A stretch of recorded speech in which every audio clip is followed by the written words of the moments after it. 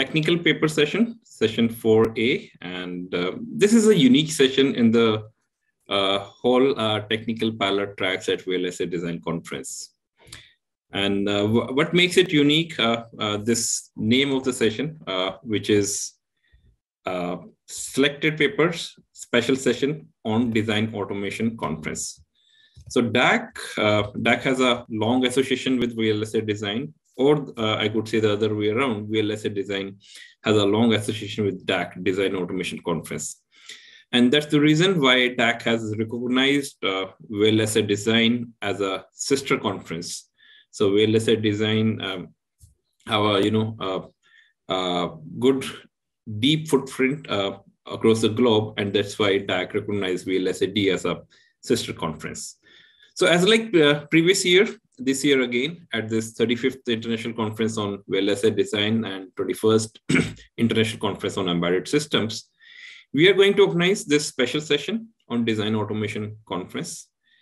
This year, the 59th edition of DAC, Design Automation Conference, this would be held from 10th of July to 14th of July in San Francisco, California, USA.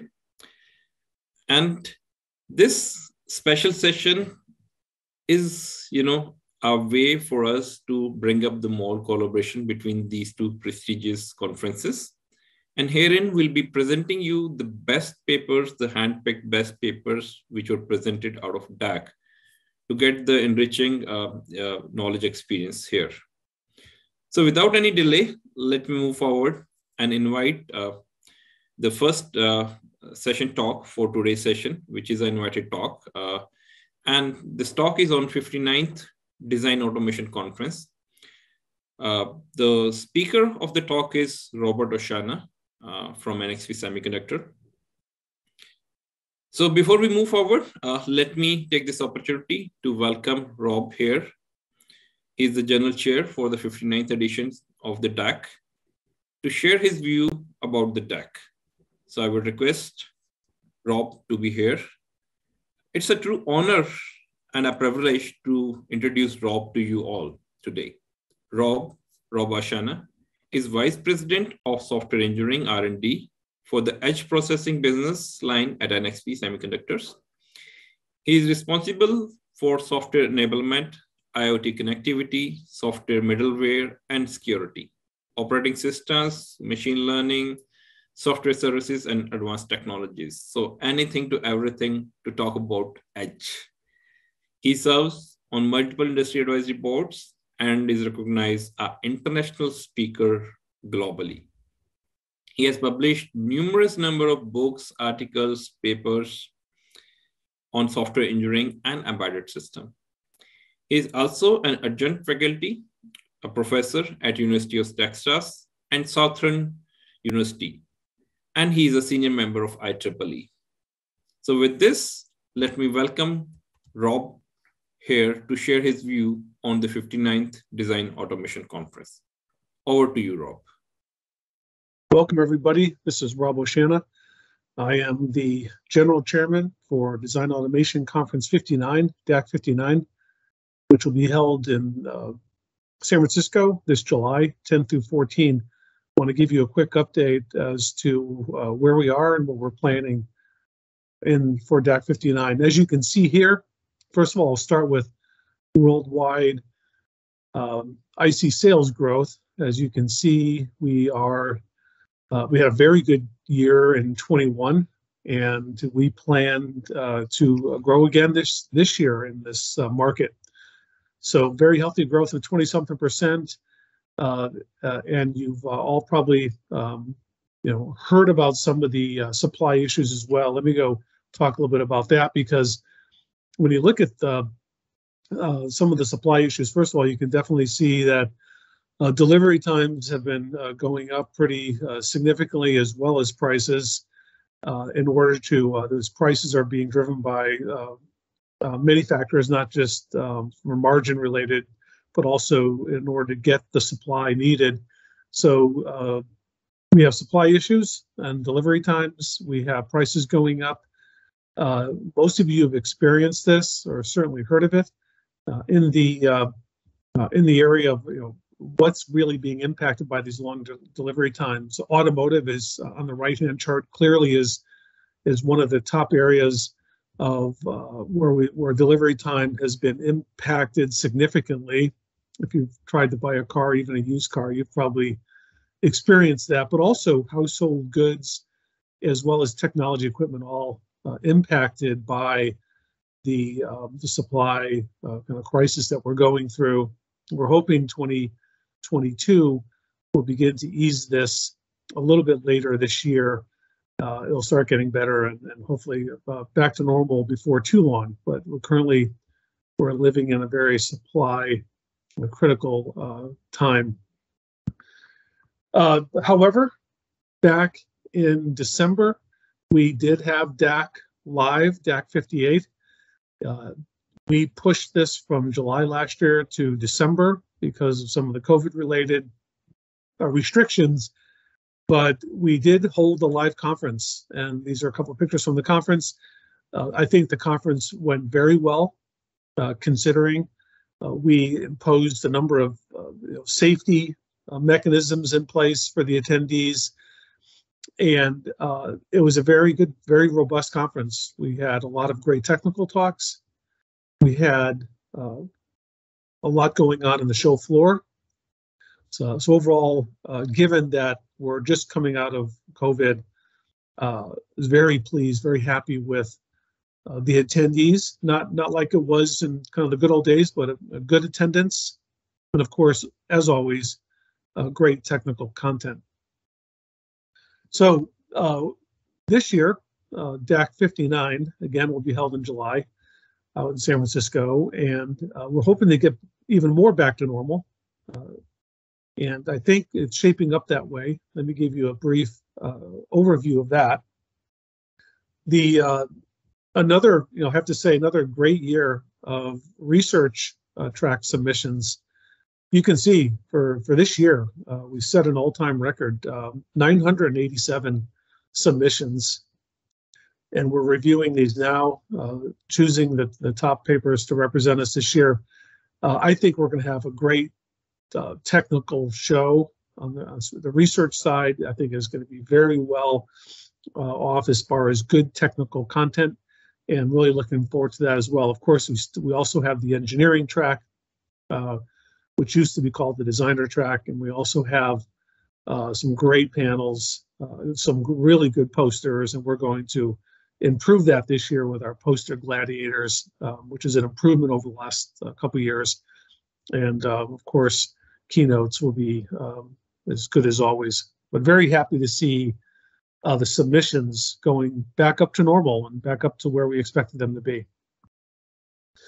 And the demographics for these research paper submissions, again, is very healthy. You can see here we get a lot of submissions from Asia, as well as North America and EMEA, so Europe and Africa. This is, again, in my mind, a very good demographic that shows that, again, we're getting back to truly a global conference. And I'm really looking forward to the conference this year being live again with great participation from around the globe. Very happy to see the demographics working out really well this year. And then, and just to let you know, again, if you don't already know this, DAC has grown beyond its core electric design automation roots. The Design Automation Conference is more than just EDA. And this pie chart shows that. EDA is really only 25% of the content that you'll find at DAC this year. We have a lot of contributions, technical contributions on the design side. Embedded systems is growing very nicely. Security has always been a key component of what we do. Of course, everyone is interested these days in AI and machine learning, and we're going to have a lot of really good content there, both from the cloud as well as the edge and the end node. And then autonomous systems is roughly how the pie chart is built out. Underneath this, there's a lot of really good categories in design and EDA and embedded, but the key message on this slide is really that DAC is more than just EDA. It has been for quite some time, but it continues to evolve into a top technical conference, global technical conference. And so I'm looking forward to seeing you all there at the conference this year. I hopefully that the international travel restrictions will allow people to travel. I will be there. Hope to see you all there, and there's going to be some really good content, and you'll see some other or hear some other presentations from some of the best paper conferences from last year. And I really hope that you all will consider attending or submitting in the future. So I do want to thank you very much for giving me your time, and I hope you enjoyed the rest of the DAC presentation. Thank you, Rob, for such a insightful, overview about the DAC. And we all are excited and looking forward to be in person there this time at DAC. And it's great to see, as you mentioned, that IC sales are skyrocketing. We have moved beyond the 500 billion mark, which was a dream, and now that has become the reality. So this is the D time for the whole semiconductor community. And many congratulations to you and the DAC team to touch a big mark of 987 submission. That's really awesome, and I'm sure you're gonna move beyond 1,000, the mark of 1,000 plus in the coming years. And really happy to see that DAC has really expanded beyond the regular EDA and automation.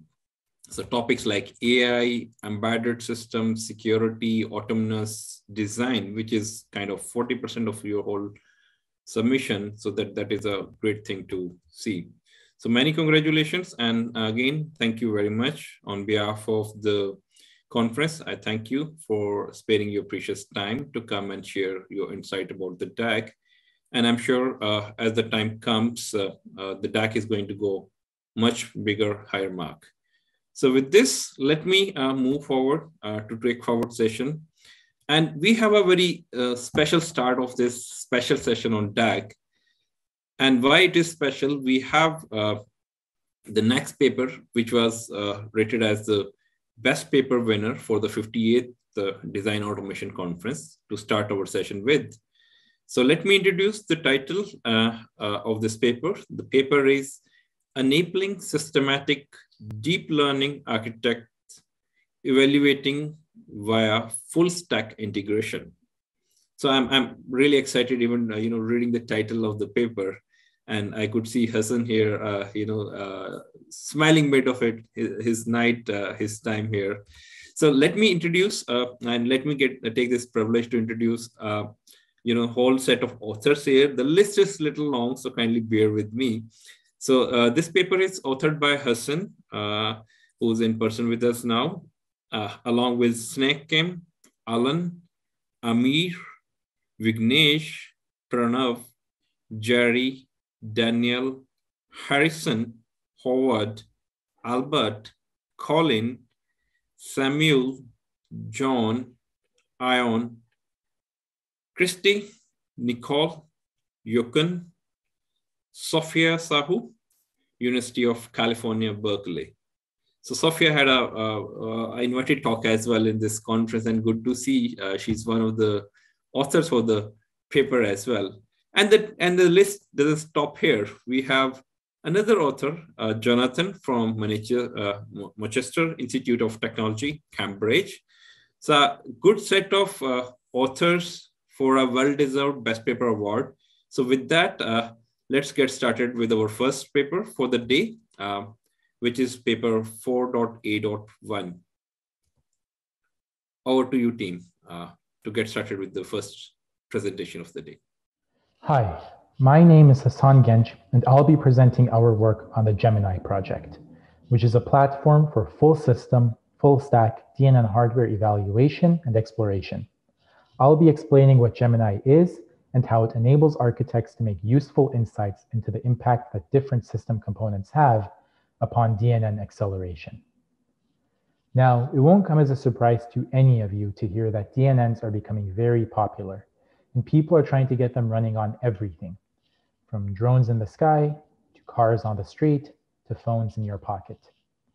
Unfortunately, these DNNs have very high computational requirements, which means that DNN accelerators have to be designed to actually run these workloads in an efficient manner. So these DNN accelerators are also being put into everything, from small edge devices to power-hungry cars to huge cloud warehouses. However, designing new hardware accelerators is a very difficult, expensive, and time-consuming task. But every new physical environment imposes its own resource constraints, which means that many different types of accelerators are needed for different environments, and the different edge products are constantly being churned out by industry. And that means that accelerator generators are also exploding in popularity. These generators allow architects to change a few parameters or maybe a few lines of a DSL configuration file and develop a new accelerator for a new environment at little extra cost. Existing generators each push forward the state of the art in different and important ways, but they don't give architects all the tools they need to evaluate the impact of the full system and the full stack on performance, and the ability to see how different components of the system and software stack may interact with the accelerator itself. Now, when we discuss the full system, what do we mean exactly and why is it important? Well, the system, as we use the term, encompasses everything from the SoC all the way up to the operating system running on the SoC. The actual physical SoC can greatly reduce the maximum performance of the accelerator if its resources have not been well distributed among competing components. If we zoom in past the SoC itself, the memory hierarchy, not just of the accelerator's private scratchpad, but also of other CPUs and shared outer caches, can impact overall performance, either in subtle ways, such as through cache coherence policies, or much more directly through miss rates and miss or hit latencies. The virtual address translation scheme, which includes the TLBs and page table walkers, also impacts performance due to the possibility of page faults and TLB misses. Then, at a higher level, there are the host CPUs themselves, which can actually have significant impact on total performance if there are any kernels in your DNN that cannot be efficiently offloaded to the accelerator, which is more likely to happen in the field of machine learning, where new, unusual, and unexpected algorithms are often developed for new networks. And finally, there is the operating system itself, running on the host CPU and supporting the DNN workloads that must be accelerated. The operating system affects both the correctness and the performance of the DNN accelerator, because it forces it to reckon with new kinds of memory protection, as well as with interrupts, context switches, and other unexpected events that may harm total throughput if they have not been accounted for. Above the system, we have a full programming and software stack that DNN accelerators must be able to interact with while preserving performance and energy efficiency. Some DNN accelerators allow users to program their accelerators using only high-level APIs, such as TensorFlow or Onyx, which define the structure of the neural network but do not necessarily define how it is to be offloaded. Others will allow programmers to call functions at a lower level, which offloads particular kernels, making them easier to integrate into new applications, but harder for developers to program. And finally, some allow users full control over the hardware's configuration and its low-level ISA, which allows dedicated developers to extract the maximum performance necessary, but which greatly increases the developer's cognitive burden. So where does Gemini sit upon the system and software stack? Well, unlike prior accelerator generators, Gemini allows users to evaluate this full space, as well as to tune the hardware accelerator itself. Prior accelerator generators cover only a subset of this space, because they are usually trying to advance the state of the art in one particular corner of the space. But Gemini covers a superset of what they cover in order to provide architects with a comprehensive platform for their own design space exploration. Now, Gemini's hardware template is pretty flexible, but it always follows the pattern shown in the diagram here. First and foremost, there is the 2D spatial array at the heart of the accelerator, which performs matrix operations. The 2D array can be parametrized to support different data flows, and also to support different levels of connectivity so that both TPU-like systolic arrays and NVDLA-like parallel vector engines can be generated and compared for scalability and energy efficiency. Beyond that, Gemini adds support for non-matmul operations as well, with computational blocks for matrix additions in an accumulator, or for transposes, activation functions, or for on-the-fly IMTCAL, which speeds up convolutional operations. Some of these computational blocks, like the on-the-fly IMTCAL block, are optional and can be optimized out at elaboration time by the architect. Gemini also has a local scratchpad from which it reads data. And this scratchpad is parameterized to support different capacities, banking strategies, and porting options. That local scratchpad reads and writes data to a global memory, which has its own cache and DRAM hierarchy, which can be parameterized by the architect. Gemini gets instructions from a host CPU, which can be configured to be in order, out of order, low cost, or high performance. To access the global memory, Gemini accelerators are equipped with virtual address translation mechanisms, such as a local TLB, whose size and hierarchy can also be tuned. Finally, the Gemini generator allows users to put as many of these accelerators and as many of these CPUs on an SoC as they wish, hooked up to whatever global cache hierarchy they want. Now, Gemini's programming model exposes all the different levels of the software stack that we discussed above. Programmers are given the choice to use high-level DNN representations such as ONNX, or to use a hand-tuned C library with different popular kernels like matmuls and convolutions and maxpools, or to configure their accelerator directly at a very low level using direct ISA instructions. This allows programmers to implement their own kernels if the ones that we provide them are insufficient or are not optimized enough for their particular system configuration. Now, with Gemini, we can compare the performance of different system configurations. For example, we can investigate how the host CPU impacts performance when Gemini is running convolutional networks, where the host CPU is responsible for running the IMTCAL function, which modifies convolutions into matmuls. We can see that a more powerful out-of-order CPU can increase performance by about 2x across many different workloads. But if the cost of the more powerful CPU is too high, then we can also add an optional on-the-fly IMTCAL unit to the accelerator, as Gemini permits, in which case the CPU performance has almost no impact on end-to-end CNN performance on the accelerator. With the IMTCAL unit, we were able to achieve real-time or near real-time performance on a variety of different networks. We evaluated our performance on both vision and language applications. In particular, our accelerator achieved 50% of NVIDIA-LA's performance on ResNet 50.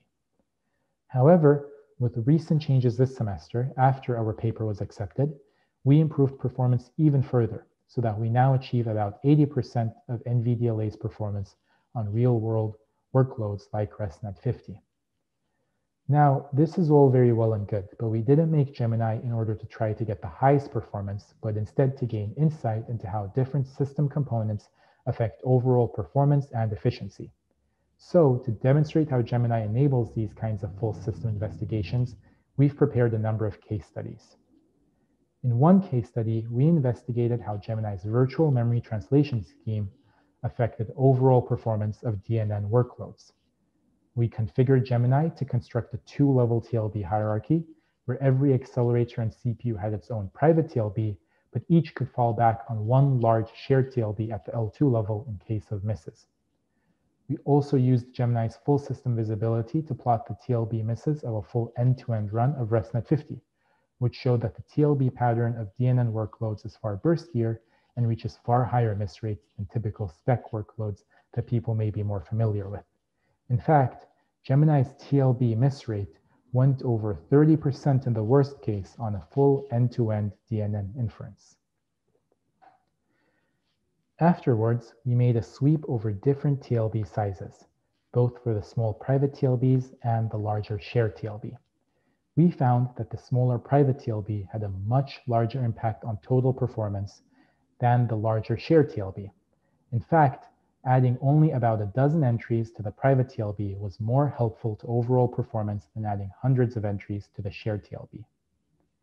Afterwards, we were able to use Gemini to experiment with low-cost optimizations for our virtual address translation mechanism. We added a single entry L0 TLB to filter out consecutive TLB requests to the same page. And we found that it allowed us to reach near maximum overall performance even without any shared large L2 TLB at all.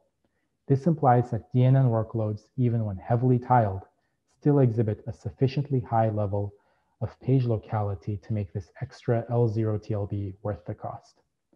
With Gemini, we were able to evaluate the virtual address translation performance, to tune and sweep its parameters, and make low-cost optimizations to it, while evaluating its effect upon full system end-to-end performance. We saw that full system components, like the virtual address translation scheme, can significantly impact performance outside of the spatial array and accelerator itself. We also carried out another case study where we attempted to find the optimal resource partitioning scheme for our SRAM memories in a multi-core system.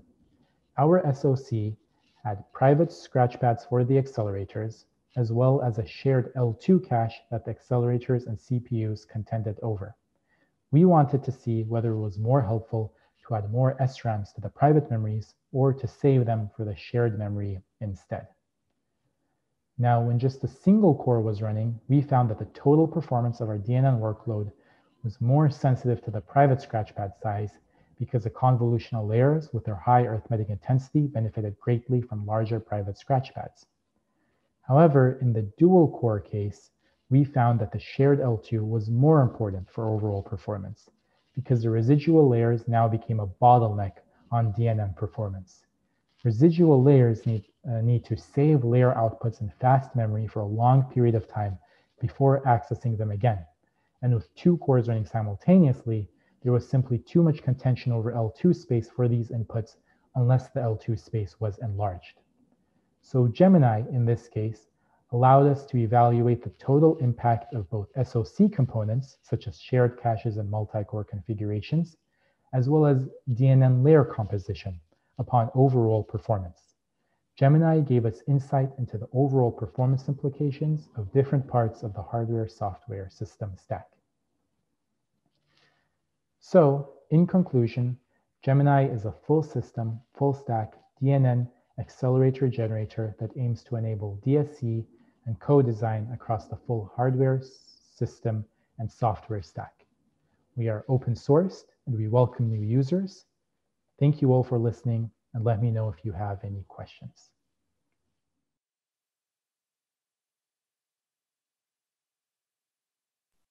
Thank you. Thank you so much for such a detailed, wonderful presentation.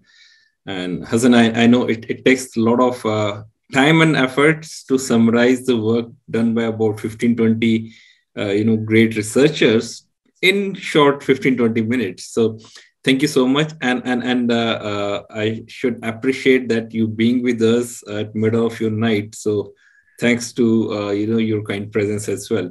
So we have a huge set of questions already lined up for you, but in the interest of time, I'm gonna pick a few of them. The very first curious question, and I would also like to know why the name Gemini. Oh, well, that was somebody named Alon in our group, who's also on the authors list, came up with that name. So it's a pun. Gemini is the name of a constellation, but I think it's also the name of a rocket which went into space. So it's normally spelled with one M, but we added another M because initially we were only planning to accelerate matrix multiplications, and Gem is a common name for a matrix multiplication. Oh, that's nice. Thank you. Thanks, Hassan. So the next question in line is about the performance evaluation. So would you like to provide a little more insight, like what all kind of, I would say bottlenecks, people are more curious to know about the bottlenecks you saw. So folks are not interested to know what went well, but they want to know what what was, the bottleneck, what was not going well for you guys? So would you like to explain us briefly? Yeah, there are a few like types of kernels where Gemini still like has areas for improvement, which sometimes form bottlenecks in our applications. For example, with convolutions, one source of inefficiency we have with CNNs is that we don't overlap residual additions with convolutions right now. But we expect if we did that, we would get like another 10% maybe on some networks like less than 50. We also, for convolutions, have lower performance when the number of input channels is pretty low because we parallelize over input channels. So that's something we've optimized a bit as well, but there's still some more work to be done there. On applications like BERT, like newer, maybe more exciting like transformer networks, we have like undergrads in our team who are working on optimizing Gemini for like those newer types of workloads. But there's still some kernels within those workloads we don't support very well, like softmaxes, for example. So we have people who are trying to add integer versions of that. So there's like a collection of individual kernels where we sometimes fall back on the CPU, for example. But we're working on improving those. Does that answer? No. So that gives a good insight about. The next question I could read out is that, can you share more specifications of L0 TLB case study? Yeah. Yeah, I mean, we kind of explained everything we kind of did there. There wasn't much more to it than what we described. We kind of, so with Gemini, we basically just constructed hardware for lots of different TLB configuration sizes in parallel. And Gemini has certain counters that can be used to calculate like the misperformance over time. Then we instantiated all of these different configurations on basically FPGAs in the cloud. And then we ran all of them on those FPGA workloads in like a environment, like a Linux environment where like each FPGA was also running Linux on top of it, right? So we were trying to do like realistic, I guess, workloads rather than just simpler bare metal workloads. Yeah, so we ran all of them in parallel. We tried to use our counters to find why the TLB mattered. For example, whether it was preventing like the DMA from doing something, or whether it was causing the L2 to stall. Usually, it was just because it would cause the DM or accelerator's DMA to stall. Because it was just waiting for addresses to come back so it could make more requests. But yeah, there wasn't that much more than what we described in the paper for that study, I think. Great. Thank you. Thanks, Hassan. And so the list of questions is really, really huge. But in the interest of time, I would pick up another question, and I think we should be of a good benefit of the audience. You mentioned at the end that it's an open source. Yeah. Okay. So if someone wants to go and utilize this open source, how do where they can find out more details? How do they go for it? Yeah, that's a great question. So our if you go to our GitHub page, we have a quick start guide there that you should be able to do with purely open source software. We recently also had a tutorial at IASWC a few months ago, and we're hoping to have another tutorial maybe this year at MLSys. So people can watch our quick start guide and our old tutorial right now, but hopefully in a few months we'll have a newer tutorial where we talk about some of the newer scripts and features that we've added as well. But if any of it, since it's open source, like we welcome like issues that people find. So if anybody finds an issue with it or something that's confusing, they can email me, or they can post an issue on our GitHub page, and we'll try to resolve those issues, because we'd like other people to use this platform. Great, thank you so much, Hassan, and thanks for providing us such deep insight. And whenever it is open source, I really feel good about it, and we need more and more of this happening. And The way it is being conceptualized by Berkeley and MIT, the two pioneers institution in the technology domain, and then giving it open, keeping it open to everyone is a great initiative. So kudos to you. So with this, let me give you a big thanks on behalf of the VLSI Design Conference, and many congratulations for winning this very well-deserved award at DAC. Okay, and a special thanks for you being live with us mid of your night. Thank you for sparing out your time and bringing in a good value add to the VLSI Design Conference. So I wish you a good night. Thank you again so much. And with this, let me move on the next paper presentation for the day. Thank you, John. Yeah. Thank you guys so much for having me. Great. So now it's time to move to the next paper for today evening. The paper is 4.A.2, and the title of the paper is A Compute and Memory Architecture Compatible with a 3D NAND Flash that Parallel Activates Multi-Layers.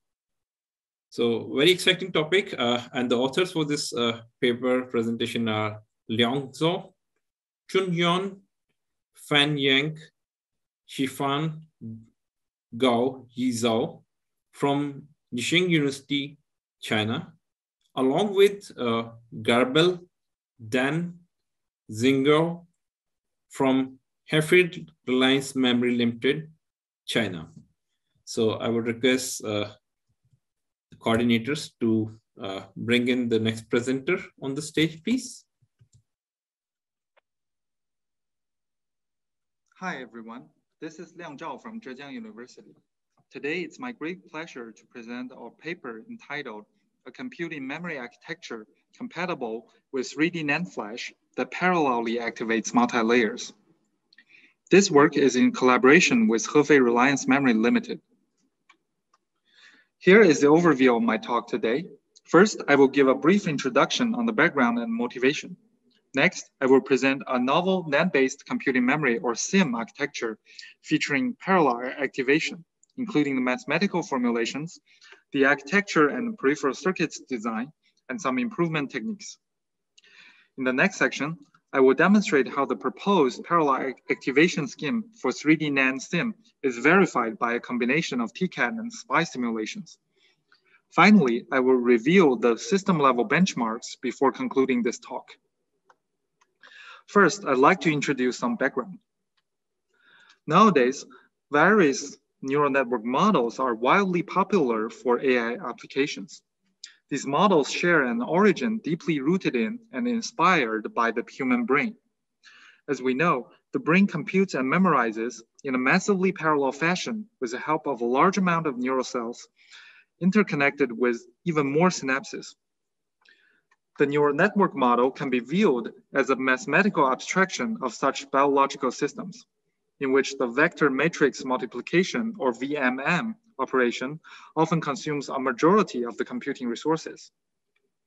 Aimed at accelerating the VMM operation, a canonical formulation for CIM has been proposed based on the cross-point array architecture. In this formulation, the input vector can be translated to voltages and fed into the array in parallel.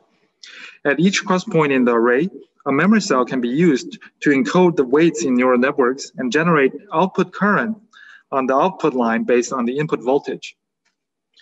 Then, the currents from multiple input lines can be accumulated and sensed to get the calculation results of VMM. The input vector can be reused across many output lines, so the time complexity of this operation can be significantly reduced compared to the traditional computers with von Neumann architecture. Nowadays, researchers are quite familiar with this canonical formulation that applies to RRAM, MRAM, NOR flash, etc. Then why are we interested in 3D NAND? What's the motivation for studying 3D NAND-based SIM? Here, the table compares some major memory technologies. Compared to SRAM, DRAM, and NOR, 3D NAND is a clear winner in terms of storage capacity, bit density, and cost. This image shows the famous Cerebra's wafer scale engine in which the entire wafer is one chip. This 12-inch wafer is able to deliver 40 gigabyte on-chip SRAM for AI computing. However, this is still nothing compared to 3D NAND flash density. Think about it. If we can utilize 3D NAND to do in-memory computing, much larger models can all be stored on one chip at a much smaller fraction of the wafer area. Sounds cool, isn't it? Previously, there are already some studies to utilize 3D NAND to accelerate vector matrix multiplication. As far as we know, all of them are based on the layer-by-layer approach, which means only one wordline plane is activated at a time. All others unselected word lines are exerted a bypass voltage. This way, it's just like a cross-point array in the two-dimensional plane. And regardless of the output direction, they are essentially the same as the canonical formulation. And we can see this per layer approach has very low utilization ratio of the NAND array. For 128 layers 3D NAND, for example, you can only utilize 1/128 of the cells each time. With these motivations in mind, we'd like to outline the major contribution of this work. In this work, we're the first to propose a 3D NAND-based SIM architecture that parallelly activates multiple wordline planes. This approach can achieve significant improvement of array utilization rate and energy consumption with commercial 3D NAND flash architecture, and offers very attractive unit area energy efficiency. We also presented an innovative linear VT correction technique, which can significantly boost the computing accuracy. And finally, the NAND version of the positive-negative weights technique can help to achieve 4-bit per cell storage. Next, let me introduce the proposed NAND-based SIM architecture with parallel activation, starting from some mathematical derivations. Here we use NOR flash-based SIM as a reference to derive the NAND-based scheme. In the canonical formulation, at each cross point, there's a rewritable memory device which can be implemented as a floating gate transistor, for example. With proper pulse algorithms, the conductivity of this NOR flash cell can be continuously adjusted to represent multi-bit weight data. To derive the NAND-based scheme, we can look for the duality between NOR and NAND. As shown here, in the NOR-based formulation, the cell organization is parallel with respect to the output line. The summation method is current summation, and weight encoding is achieved in terms of conductance. Thus, we can arrive at the fundamental equation for NOR-based SIM, which is I equals input V times conductance and then summation. Following this logic, we can derive the NAND-based SIM scheme, which implies serial organization of cells with respect to the output, voltage summation method, and the weight data should be encoded as resistance. Now, the fundamental equation for SIM should be V equals to input I times resistance, then summation. We shall design our new SIM scheme around this equation. To do this, we can design an operation scheme so that a sensing current is applied to a string of NAND flash, and the output can be measured as the voltage accumulated across the entire string. To evaluate how to perform multiplication, we can first assume all flash cells work in the linear region and write down the current equation for the floating gate transistor. Here, the threshold voltage VT is programmable, and everything else is similar to a normal transistor. Recall that the weights should be encoded as resistance and assume the transistor is in deep linear region, so VG minus VT is much larger than VDS. We can calculate the approximate source string resistance, as shown here. In this expression, C is a constant that is only dependent on the fabrication process. And during the inference operation, VG is also a constant voltage biased to the gate.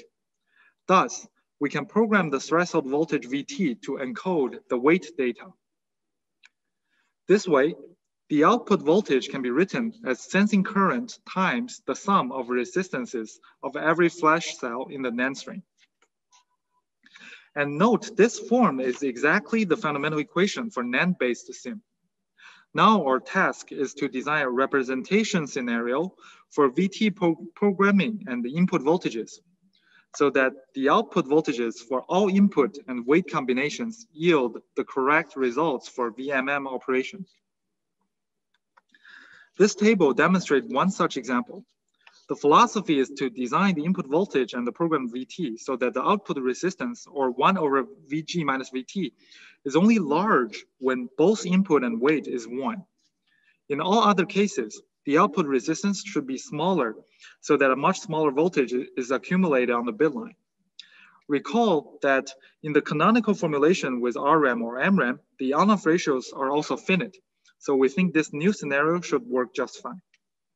It's worth mentioning that this kind of scenario only realizes binary input and weights, and later we will discuss how to achieve multi-bit weights. Now let's take a look at the 3D NAND sim architecture based on computation scenario and its peripheral circuit design. Some of the benefits of our proposed NAND-based scheme are outlined here, including compatibility with commercial 3D NAND flash and the possibility to utilize all layers at the same time. This figure on the right shows a typical array architecture of commercial 3D NAND flash. Note that for each block, there is a few upper select gates, often 4 of them, and many bit lines. The control gates of all flash memories in one wordline plane are connected together in one block. Since the number of bit lines in one block is huge, one potential limitation here could be the number of available voltage sensing ADCs. In order to overcome this limitation, we have designed a voltage adder with active resistor to add the voltages from multiple bit lines. This way, we don't need to sense and save a lot of the partial sums, and the ADC bottleneck can be relaxed. The key enabler of this design is an active resistor made up of 3 transistors.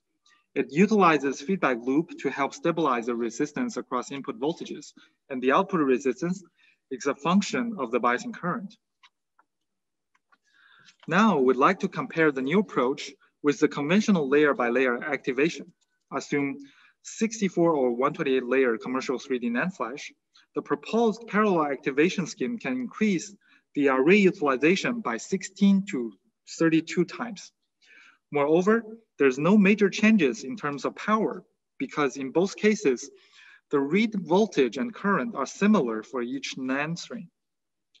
This means the same power that performs one multiplication in the layer-by-layer approach can now accomplish 64 or 128 multiply and add.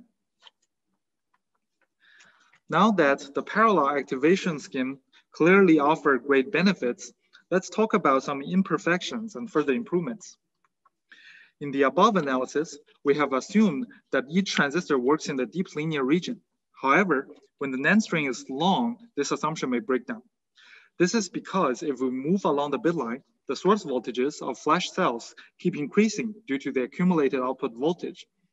And this elevated source voltage will push the transistors towards the saturation region. We can illustrate this using the IDVD curves of transistors. During the VMM operation, the NAND string is biased at a constant current. When the source voltage is elevated, the effective VGS is reduced and the operating point will be moving towards the right side. Ultimately, it will move out of the linear region and the computing scheme will collapse. In order to compensate this error, we propose a linear compensation of VT using the simulated mean value of each transistor's source voltage. This compensation is applied to the programmed VT of flash cells so that the input VG levels can be kept the same. Up to this point, all the discussions are based on binary weight storage or 1 bit per cell. Next, we'd like to discuss how to achieve multi-bit weight storage with a NAND version of the positive-negative weights technique as shown in this table. Following a similar derivation as a binary case, multi-bit storage can be achieved by programming VT so that 1 over VG minus VT plus minus 1 over VG minus VT minus exhibits multiple levels and follows a linear relationship versus the expected output. This way, we can subtract the accumulated voltages on the positive and negative bit lines to obtain the correct results for VMM. Note, this is very difficult to achieve with only one bit line because non-uniform distribution of VT levels will be required. In the next section, we'd like to verify the feasibility and the accuracy of the proposed NAND-based SIM with parallel activation.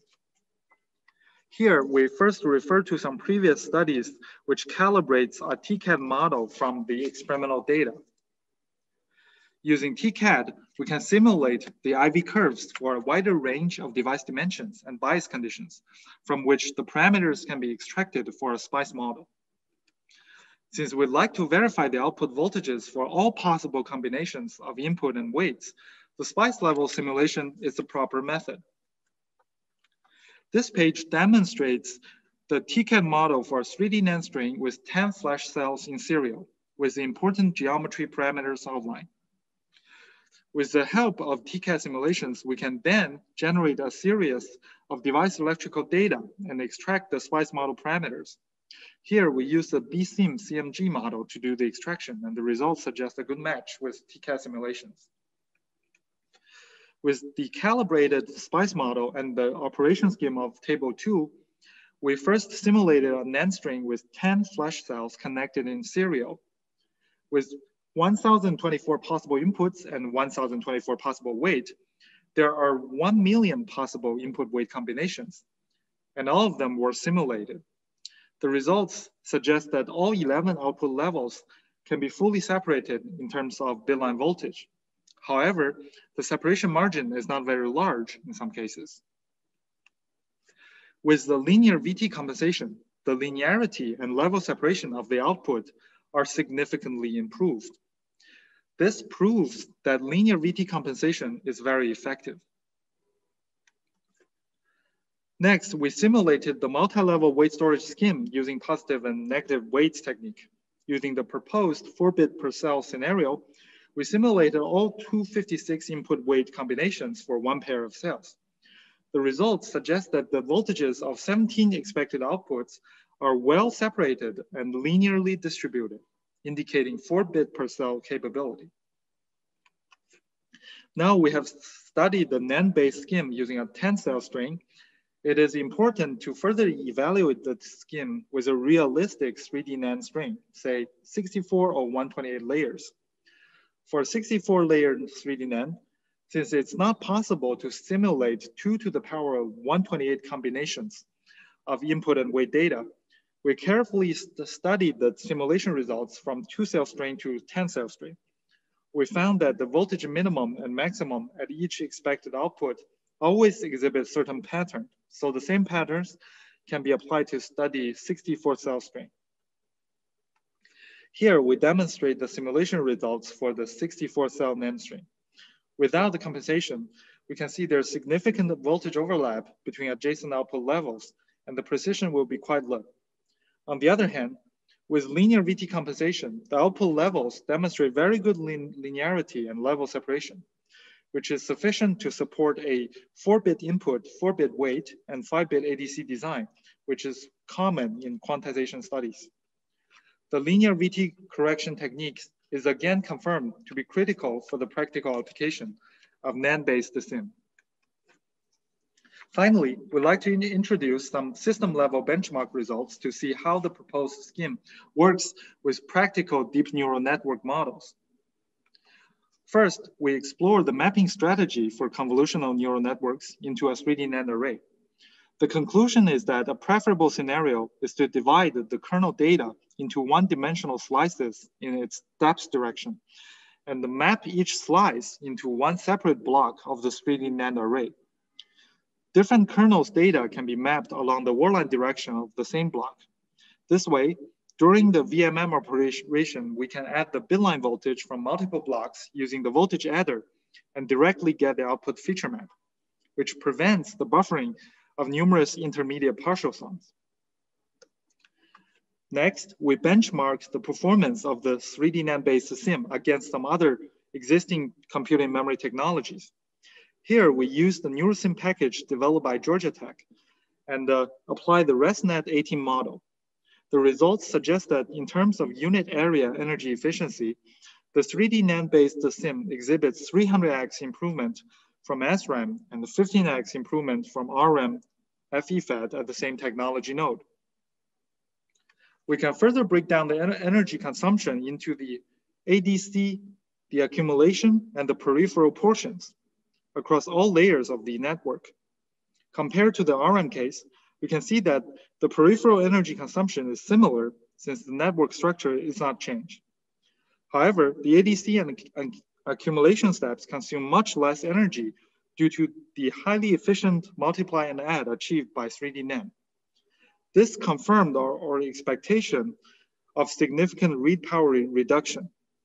Since binary operation is assumed here, we further expect the energy efficiency to improve with 4-bit per cell weight storage. Finally, I'd like to conclude my talk. We have proposed a novel 3D NAND-based SIM architecture featuring parallel activation of multiple layers. The innovative linear VT correction and positive negative weights techniques help to improve the accuracy and efficiency in practical applications. The results indicate significant improvement of array utilization rate and read power consumption for DNN inference applications. Thank you very much for your kind attention. This is the end of my talk today. Thank you. Thank you so much for the great overview on this compute in memory architecture, which is need of the hour. So we are moving more and more closer to edge, or rather I would say we want to be at the edge most of the time. We want to do the compute in no time, and we want the best of the results in the least of the time consuming minimum of the power. So that's the need of the hour for all of the gadgets we see, and this in-memory compute techniques and technologies are certainly the way forward. So thank you so much for providing this good overview about the parallel NAND-based CIMA architecture, talking about the mathematical formulation of this NAND-based CIM, and then talking about the peripheral design. How do we do improvement in the linearity and MLC storage? Well captured by you. And finally, you gave a good summary of the verification for the proposed parallel activation methodology. And the conclusion on the system benchmark, the whole benchmark studies done by you is really appreciable. So this is a really great fine piece of work. So thank you so much for your time today to come and present this amongst us. And I think we are not doing that great on the time side. So with this, we'll skip Q&A in the interest of time, and we'll move forward with the next presentation, which is presentation 4.A.3. And the title of this paper is DNN Optimization and RL-inspired optimization for analog circuit sizing using deep neural networks. And this paper is being authored by Ahmed, David, and Nasun from the University of Texas, Austin, Texas, along with Prateek Chandramouli V. Kashyap from Intel Corporation, and with Bolu from University of Glasgow, United Kingdom. So we have this good collaboration among University of Texas, Intel, and University of Glasgow. I'm pretty curious to know more about how these analog circuit sizings are being done using deep neural networks. So I would request team to come and present your work. Thank you. Hello everyone, this is Ahmet Budak, and welcome to the presentation for DNN Opt, which is an RL-inspired optimization for analog circuit sizing using deep neural networks. Our paper is a product of a joint work between the University of Texas at Austin and Intel Corporation. Well, to give it an introduction, today's world is highly digital, and the number of semiconductor-built devices are increasing almost in a logarithmic scale. The advances in IoT applications, the new trends in the car industry, devices for health and communication applications, they introduce a huge demand for IC devices. In fact, as of we are making this presentation, the world is facing a severe chip shortage. It causes manufacturing pauses and disruptions in the consumer market. And we also want to highlight the importance of analog blocks in the IC design. Basically, any sensor-related applications and real-world interfaces, they require analog circuits, which makes the crucial part of the design flow of IC systems. An analog IC design comes with its own challenges. It is still heavily manual and iterative process. It also involves multiple steps, where designer may loop back to previous steps many times in the process. Also, it becomes more and more challenging with the scaling, because long channel approximations do not hold anymore, and it suffers from complex design rules and performance trade-offs. Well, combining these with the very competitive time to market requirements, the need for automation tools in the design flow, it becomes more and more visible. Our work is mainly focusing on the sizing part of analog IC design flow. Therefore, we will start with defining sizing problem. The assumption for the initial conditions is that we have the circuit topology and the specification list to meet. We are also given some design parameters with range information. And if you want to depict sizing problem with an example, see that we have a two-stage differential OTA as the circuit topology. We have a specification list. Basically, we want to minimize the power while meeting other specs, which are coming from AC, DC, or transient analysis. And the final element of initial conditions is the parameters. We have some transistor widths, lengths. We also have resistor, capacitor values with their possible ranges. And the mathematical correspondence for sizing problem would be the constraint optimization problem, where we search for the optimal parameter vector x, which minimizes a function f, and it will be subject to multiple constraint functions g's. In order to tackle sizing problem, multiple methods have been proposed. There has been some model-free methods, such as genetic algorithms and simulated annealing. These methods in general are randomized global optimization algorithms, but they are known for their sample inefficiency, which is due to limited guidance in their search, basically. And then some model-free algorithms are used in the sizing problem, such as Bayesian optimization and other hybrid models. By modeling the search space, these methods provide more sample efficiency, but they generally utilizes Gaussian processes as a regression model, and it suffers from computationally expensive operations. And also, Bayesian optimization may stuck in the local optima when there are high number of parameters and the problem is constrained. And lately, reinforcement learning methods are introduced in the field. They provide competitive results due to powerful exploration ability, but they require very large number of samples in order to train their agents. Well, our work, the DNN-opt, combines the goods of these methods. It's a population-based method, and the convergence to the global optimal point is searched by this population. And we also control the exploration noise using this population. Our method also utilizes a two-stage deep neural network. Well, one network provides modeling of the function space, and the other network guides the search. To pipeline the two-stage network, we borrowed some ideas from IL community, and we tailored them for the optimization task. And finally, our algorithm utilizes a critical device identification method, and we use sensitivity analysis for this. By using sensitivity analysis, we are able to use our method in large-scale circuits with thousands of devices. The overall picture of our work is as shown. We basically start with taking the circuit topology, the design specs, and some parameter information, and then we combine the DNN-opt with a circuit simulator, and the output of the final optimization would be the optimal design parameters that most closely meeting the specs given at the beginning.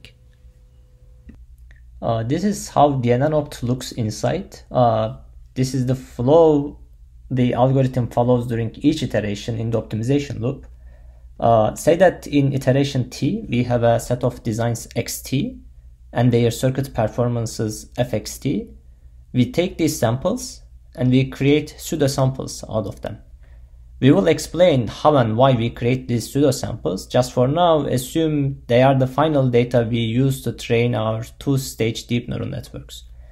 So we first use these pseudo samples to train a network which behaves like a proxy to the circuit simulator. We will call this network critique network. When we complete training critique network, we will train the second network, which will allow us to find the next sample point in the optimization. And we call this network actor network.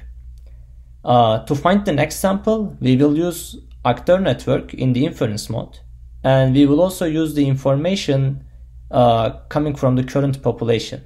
And then we will determine the noise amount for exploration. Well, then we use the circuit simulator to get a function evaluation for the next sample. And the new sample set and new function evaluations are used to repeat this loop. Now we will go more into details. Assume that we have an initial sample set which consists of some design X and their evaluations Fx. In our algorithm, we require two networks, namely actor and critique networks.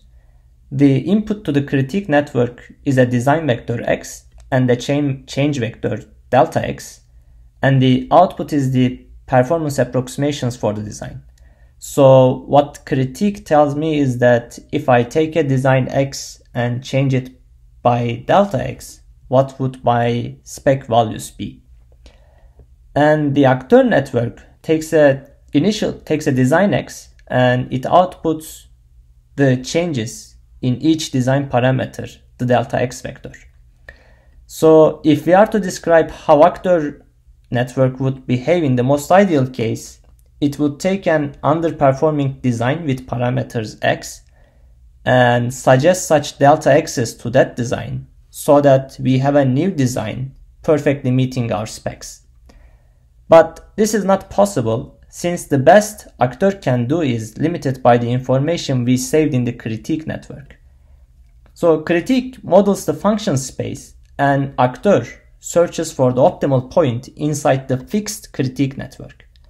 Well, at this point, we want to clarify why we are modeling critique based on X and delta X pairs instead of X or X plus delta X directly. We have a toy example here, which is an inverter with two parameters and a delay spec. So we have some practical reasons for modeling the critique network via X and delta X pairs instead of X directly. So first is that we can generate the pseudo samples by using the pairs created by the Cartesian product of the initial samples.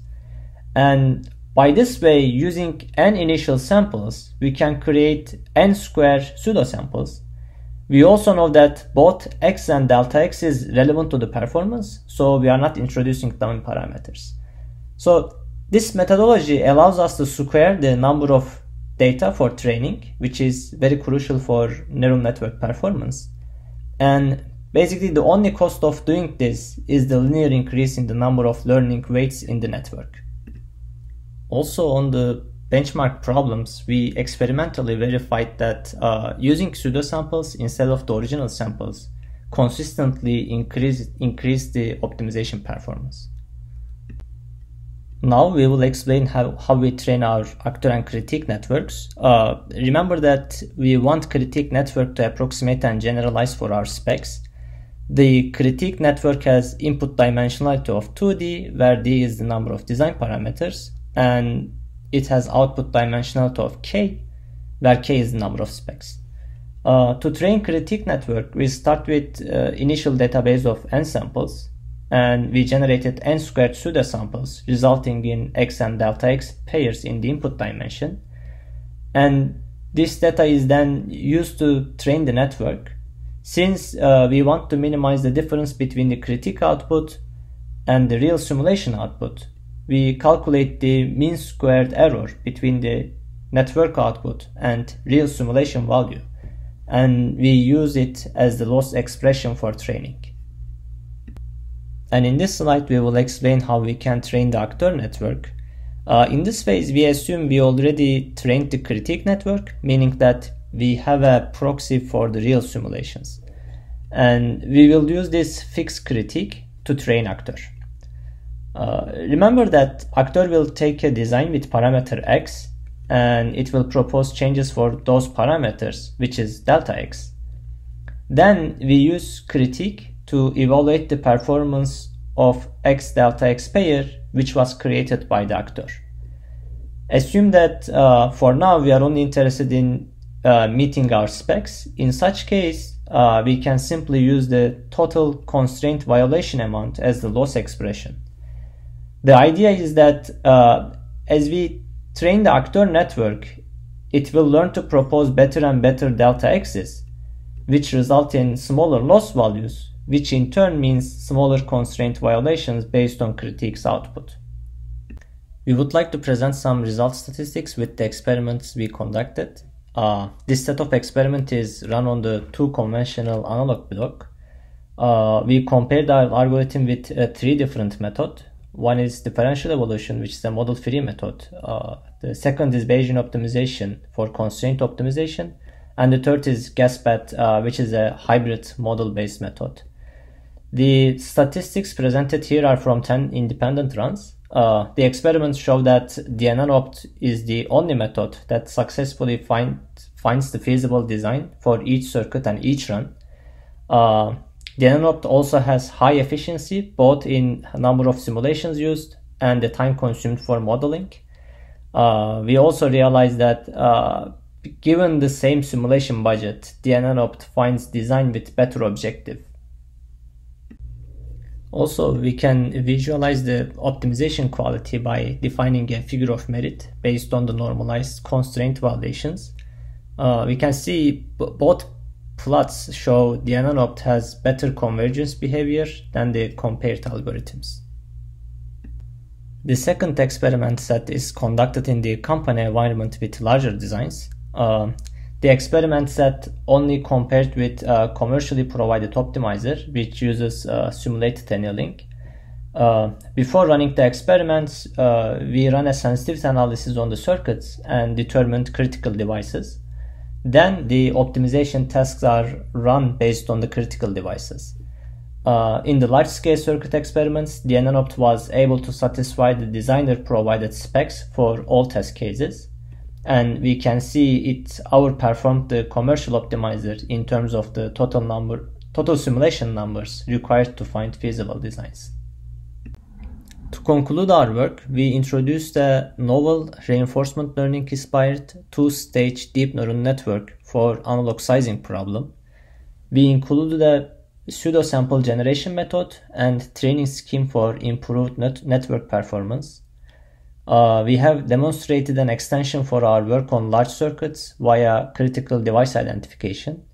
And finally, we have proven the high performance and efficiency of our method on both small and large scale circuits. Thank you for listening to our presentation. Thank you so much for giving your deep insight about this good work on analog circuit sizing using the deep neural networks. I'm really excited to see the time when we are gonna get all the stuff done by these deep neural networks. Okay. At the same time, I'm worried. I'm worried and about the jobs. Where what we have seen is the moment we revolutionize something, we got to work on the better, more innovative things. So thank you so much for all your great summary about the 2-stage DNN for analog sizing, about the pseudo sample generation, about extension of the large circuits via circuitral device identification, and your high performance and efficiency on the large scale circuit. And I have seen you captured a good number of basic building blocks of analog IPs to explain your theories. Okay, so with this, let's move forward to the last paper of today's session, which is paper 4.A.4 and the paper title is NAAS, which is Neural Accelerator Architecture Search. And this paper is authored by Yujun Lin, Song Han from Manchester Institute of Technology, Cambridge, and Mingting Yang from Shanghai Jiaotong University, Shanghai, China. So I would request team to bring up the last presentation of this session of this evening today on the screen now. Hello, everyone. I am very glad to introduce our recent work on Neural Accelerator Architecture Search. My name is Yujun Lin, and I am a PhD student at MIT. As the rapid development and deployment of deep learning, accelerating deep learning computing has received lots of interest. Both neural architecture and accelerator architecture design are important to enable the specialization and acceleration of deep learning applications. Given the huge design space, data-driven approach is desirable, where a new architecture design evolves as new designs and rewards are collected. Both hardware-aware neural architecture search and auto-compiler optimization are typical examples of data-driven approaches. However, this work only focuses on the off-the-shelf hardware and neglect the freedom in the hardware design space. Neural architecture and accelerator architecture co-design covers three aspects: designing the neural network, designing the accelerator, and designing the compiler that maps the model on the accelerator. Therefore, the overall design space can be categorized into three classes: accelerator space, including buffer sizes and array sizes; compiler space, including loop orders and tiling sizes; and neural network space, including the number of layers, the number of channels, and the kernel sizes. These design parameters deeply entangled with each other. As the table shows, the correlation between neural and accelerator architecture is complicated and varies from accelerator to accelerator. For instance, tiled input channels should be the multiples of the number of rows of the compute array in NVDLA, while the number of rows is related to the kernel size in Iris. A tuple of perfectly matched neural architecture, accelerator architecture, and mapping strategy will improve the utilization of the compute array and on-chip memory, maximizing efficiency and performance. Given the large design space, it is challenging to achieve holistic optimization by human design. We propose the Neural Accelerator Architecture Search, NAAS. For a specific workload, the Accelerator Architecture Search and NAS are conducted in one optimization loop to get tailored hardware and tailored neural network. We first look into accelerator architecture design space. It can be categorized into two classes: architecture sizing, such as the number of PEs and buffer size, and connectivity parameters, such as array dimensions and inter-PE connections. Existing framework usually focuses on the architecture sizing, which are numerical values and can be easily embedded into vectors. On the other hand, PE connectivity is difficult to be encoded as vectors. Moreover, changing the connectivity requires redesigning the compiler mapping strategies. Therefore, our first step is to search accelerator design and compiler mapping at the same time. But how to embed these dimensions as vectors? We first investigate the loop nest of convolution, which can be divided into two parts: temporal mapping and spatial mapping. Loop tiling and loop ordering is reflected in the temporal mapping, and the spatial mapping can be inferred from the parallelism. Here, the PE connectivity can be modeled as the choice of parallelism. For example, two parallel dimensions indicate a 2D array. Parallelism in input channels means a reduction connection of the partial sum accumulation register inside each PE. Parallelism in output channels means a broadcast to input feature register inside each PE. The selection of dimensions and loop ordering can be represented by the predefined index value. Hence, PE connectivity can be represented by limited number of numerical values. hardware encoding vector contains two parts, architectural sizing and connectivity parameters. And the mapping encoding vector contains multiple parts, including loop orders of PE level and loop tiling for the array dimension level. After embedding the accelerated design and comparator strategy into vectors, we can apply machine learning algorithms to automatically search the architecture. Here, we choose the CMA evaluation strategy algorithm. We first random sample accelerator candidates based on the normal distribution to form a population. Each accelerator candidate and neural network benchmark determine its unique mapping search space. We randomly sample the mappings based on the normal distribution, similar to the accelerator architecture search. A pair of mapping candidate and hardware candidate is then fed into hardware evaluation backend to get the energy delay product as reward. Here we use Maestro as our evaluation backend. It is easy to generalize to other backends too. For example, we are going to support time loop soon. We then select the best mapping fits according to the EDP rewards and update the mean and variance of the sample normal distribution to increase the likelihood near the best fits. We then repeat the sample, evaluation, selection, update distribution process. When reaching the predefined epochs, the final best mapping for the given accelerator candidates will survive. The energy delay product reward is then used to select the best accelerator fits in the accelerator population. We similarly update the accelerator sample distribution to increase likelihood around the best accelerator fits. We then repeat sample accelerator, find the best mapping for the accelerator candidates, select the best accelerator fits, update the sample distribution process. Finally, we will get the best accelerator design and its corresponding mapping strategy. However, there are non-numerical design parameters in our search space, including parallel dimension selection and loop ordering. During the experiment, we found that using index to directly encode the parallel dimension and loop orders does not work well. It is because that the increment and the decrement of the indexes does not convey any physical information. To solve this problem, we propose the importance-based encoding method. We first fix the dimension position in the vector. For example, the first value represents the k dimension here, and the second value represents the c dimension, etc. During the sampling, each dimension is assigned with an importance value by the optimizer. For example, for parallel dimension selection, optimizer gives k dimension with an importance of 4 and c dimensions of importance of 6. We then sort the importance value in decreasing order.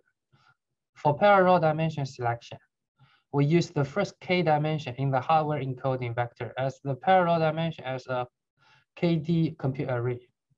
Here, dimension c and k have the largest importance, and thus they are chosen as the parallel dimensions of a 2D compute array. For loop ordering, the dimensions with the highest importance in the mapping encoding vector will become the outermost loop, while the one with the lowest importance will be placed at the innermost in the loop nests. Along with other information in the embedding vectors, we can construct the computation loop nests. This strategy is interpretable, since the importance value represents the data locality of the dimension. The dimension labeled as the most important has the best data locality since it is the outermost loop, while the dimension labeled as the least important has the poorest data locality, therefore it is the innermost loop. We evaluated NAS with 4 hardware resource constraints, HTBU, a VDLA, IRIS, and 视电脑, on 2 sets of CNN benchmarks, including classic large-scale networks, such as VGG16 and ResNet50, and lightweight mobile networks, such as MobileNet V2 and SqueezeNet. As learning curve shows, the average energy delay product of candidates pools is decreasing during the NAS optimization, while it stays high in the random search baseline. NAS gradually improves the quality of the accelerated candidates. Compared to searching the architectural sizing only, Searching the connectivity and mappings at the same time achieves much better energy delay production. Furthermore, our NAS is able to consistently offer better solutions within different hardware resources for different neural network benchmarks, providing up to 16 times speed up and 6 times energy savings. Thanks to the low search cost, we can integrate our framework with neural architecture search to achieve neural accelerator compiler co-design. First, NAS generates a pool of accelerator design candidates by random sample based on the sample distribution as before. For each accelerator candidate, we sample a network candidate from NAS framework, which satisfies the predefined accuracy requirement. Since each subnet of one's for network is well-chained, the accuracy evaluation is fast. These network candidates will become the benchmark for NAS framework. Afterwards, for each network candidate, NAS will search the mappings to obtain the best energy delay product. Finally, the NAS will update the optimizer using the energy delay product reward of each pair of accelerated network candidates. In the evaluation of NAS integrated with NAS, the design space of NAS contains 3 with multiplier choices, 18 residual blocks at maximum, 3 reduction ratios in each residual block, and a fine-grained input image size choices. There are 10 to the 13 possible network candidates in our design space. Co-searching the accelerated design, compiler mapping, and neural network, we are able to achieve 4 times energy delay product improvement, while providing 2.7% accuracy improvement. The final hardware data flow design prioritizes the output height and output channel dimension, which is very different from the classical 视电脑 NVIDIA TPU and Iris architecture design. Furthermore, compared to previous work NASIC, which searches architecture sizing only, our NAS not only provides better accelerated design, but also requires less searching cost. Influencing the same network searched by NASIC, NAS outperforms NASIC by 1.8 times energy delay product improvement. As a conservative estimation, NAS saves more than 120 times the search cost compared to NASIC or ImageNet. To sum up, design space of hardware, compiler, and neural networks are tightly entangled. Joint optimization is better than separate optimization. We should optimize both numerical parameters and non-numerical parameters, such as PE connectivity and loop order. Important-based encoding helps optimize non-numerical parameters. Our NAS offers a one-button solution to co-designing the neural networks, accelerator hardware, and mapping strategies. For more information, please visit our website at tinyml.mit.edu. Thank you so much for listening. Great. Thank you so much for the detailed explanation about the NAAS, the Neural Accelerator Architecture Search.